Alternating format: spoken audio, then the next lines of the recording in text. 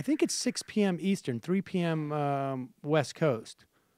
The hearing on the status of the we're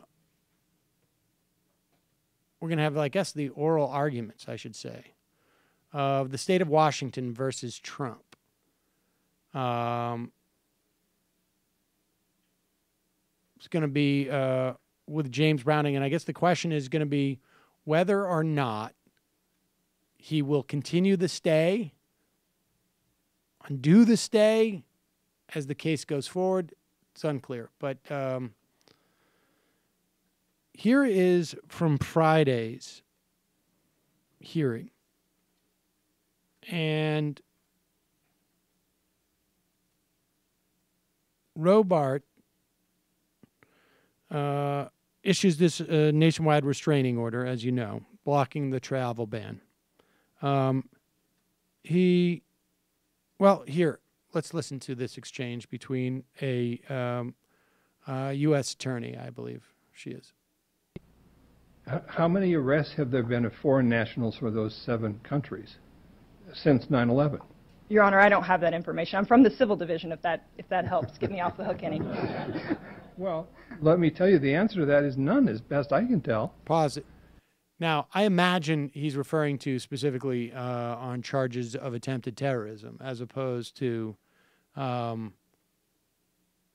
just general arrests for grabbing a woman's genitals, as an example. Maybe something like that. So, I mean, you know, you're here arguing on behalf of someone that says we have to protect the United States from these individuals coming from these countries, and there's no support for that. Your Honor, I think the point is that because this is a question of foreign affairs, because this is an area where Congress has delegated authority to the President to make these determinations, it's the President that gets to make the determinations, and the court doesn't have authority to look behind those determinations. They're essentially like determinations that are committed to agency discretion. Well, and we do think that, despite plaintiffs' claim that Kleindienst v. Manziel is directly on point, and that if the four corners of the executive order offer a facially legitimate and bona fide reason for it, which they do here, that the court can't look behind that. Well, Counsel, I understand that from your papers, and you very forcefully presented that argument. But I'm also asked to look and determine if the executive order is rationally based. And rationally based to me implies that to some extent I have to find it grounded in facts as opposed to fiction. So there you have it.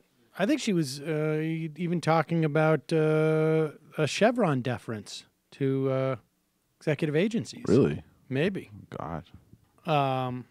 Wouldn't that be That would be hilarious? But, I mean, there you have it. I mean, there's no rational reason why.